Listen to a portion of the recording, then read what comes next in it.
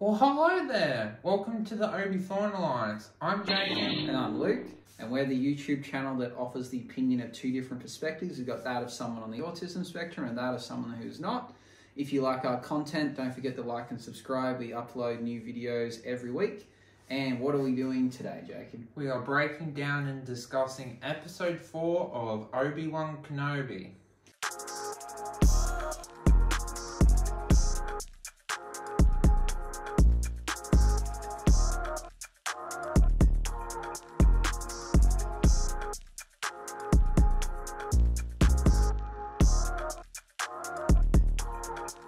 Awesome. So we've seen 4 episodes now. We've got 2 more to go. The show is building quite nicely. Obi-Wan is your favourite character from Star Wars, so I know you're super pumped about the show. I'm quite enjoying it. Let's recap what's happened so far, and then we'll get into some discussions.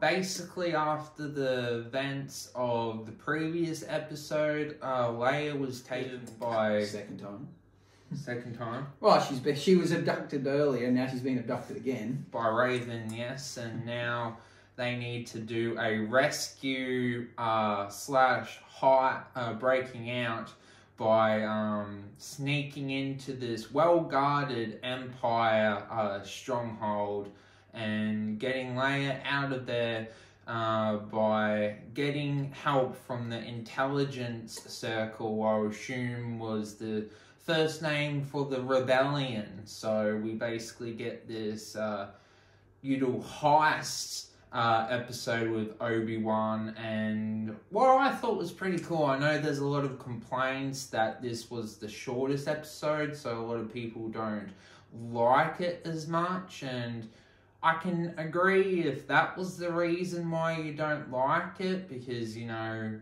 you have to wait for a week and it only goes for 38 minutes, but I thought the episode was enjoyable. I would agree, out of all the other ones, it's probably the weakest one, but it was still enjoyable. Oh, I enjoyed it. I thought it had some cool action, and we got to see, you know, lightsabers out a bit more. We got to see the Force being used a bit more. As you mentioned, the heist. We got to see Vader again. There was lots of things to like about it. Don't necessarily have any dislikes. The length of it was fine. I guess I feel like maybe he rescued Leia pretty easily. I agree with and that. he also did that in the second episode as well. Like, she's been rescued twice now pretty easily, but that's about it. I just think it's probably would have been a bit harder to break into a fort hole of the Galactic Empire and get out. But, you know, who knows? It just seemed a bit easy. Yeah, I'd agree with that.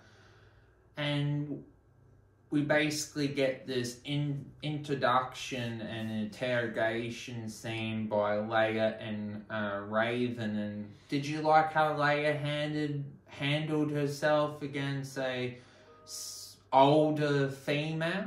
Yeah, it seems like Leia's already becoming. She's quite strong, and, you know, she stands up for what she believes in. She's not going to dob anyone in, and I don't know. Would she? Probably not. You know, young girls would probably give in, but they're implying, you know, Leia's a bit special, and that's why she goes on to be who she goes on to be. So, yeah, we're getting early signs of that. What else? We got to see, you know, Raven, you know, getting a bit of strife with Vader, but managed to escape and get out of that. She coincidentally put a track on Leia's droid, but we didn't get to see that. She must have used the Force, and then in her hand while the camera, or while we weren't watching, she had like a tracker on there, so it's like... Yeah, it's up to your own imagination of how that happened. I assume maybe she just took it off her while she's being interrogated and then added it and then gave it back to her. But that's going to be, you know, where the next episode's going to take off from them trying to chase down and capture Leia again and kill Obi-Wan. I guess, what do they plan to do if they were to kill Obi-Wan? Would they kill Leia, or would they just return her? Because they ultimately only need her as leverage. They have no other need for her. But we obviously know that doesn't happen. So that's what I'm thinking next episode's going to follow. What would you like to see in the next episode?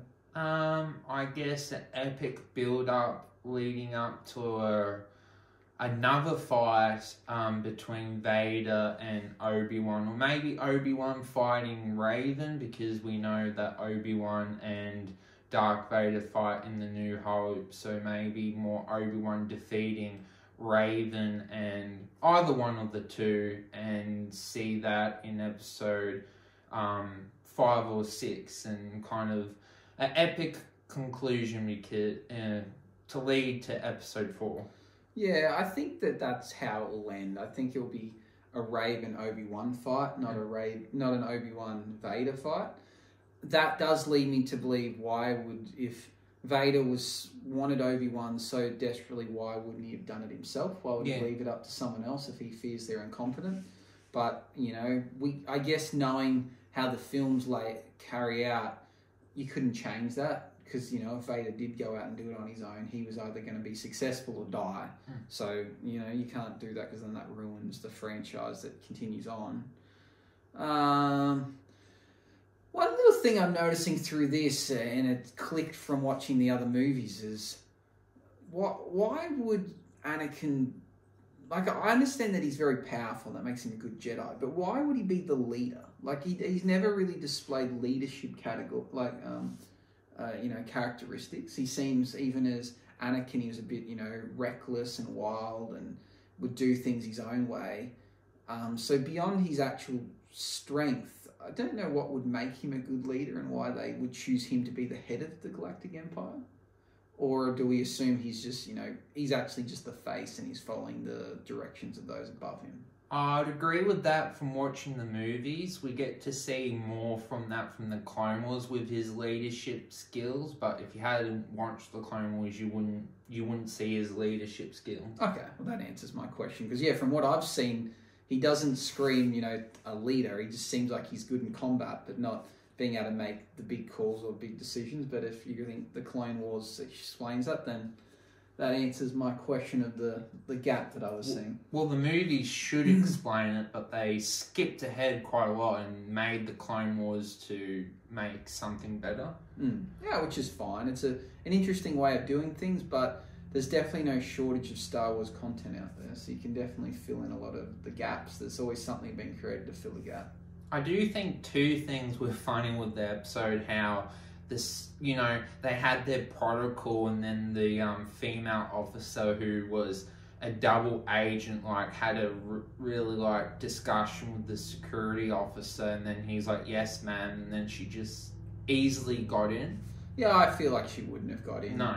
And then she was, fiddling around with their computers, and she was talking into this little microphone thing. No one noticed? Yeah, no one noticed her talking into it. I don't buy that. And what was the other one? I wonder if it's the same thing I thought. And then when there were so many stormtroopers, you could see Obi-Wan's face, and I felt like saying, are you a bunch of idiots or something? Yeah, that was what are you doing? That was the other one. Just because he put on the officer outfit and he snuck layer under the cape, people weren't noticing it. So that was the one I noticed too. So we both agree on that? Yeah, I feel like they would have noticed that. They were in a bit of a flurry, but I guess stormtroopers are known for being dumb, so maybe that's the explanation. But there were officers there as well. It's not until Raven goes, stop them, or yells out Obi-Wan. It's they all of a sudden go, point their guns. Are we assuming that Vader was in the base and didn't come down, or he showed up later? I think he showed up later. Because I feel like he would have came out to be part of that battle. He wouldn't just sit there and be like, there's something going on here. I'll just sit here. Are you getting sick of the Inquisitors' hatred and banter towards each other? It's like the fifth brother and the second sister keep hating Raven, and are you kind of getting sick of it, or you understand their problem towards her? Well, I don't know if I would say sick, but they have... I can see their motive. They all want to be, the Grand Inquisitor. So they power. So they all want power, and so they hate each other purely because they see themselves in competition. And I guess Vader creates that because they're like, well, if I don't have power, I'm disposable and I could be killed at any moment. So they live in fear. So I'm not sick of it, but it is taking up a fair bit of screen time, I guess. Well, thank you for watching. We are the Obi Thornlights with two different perspectives. Like and subscribe. See you in the next video in the episode 5 breakdown. Thank you. Bye-bye.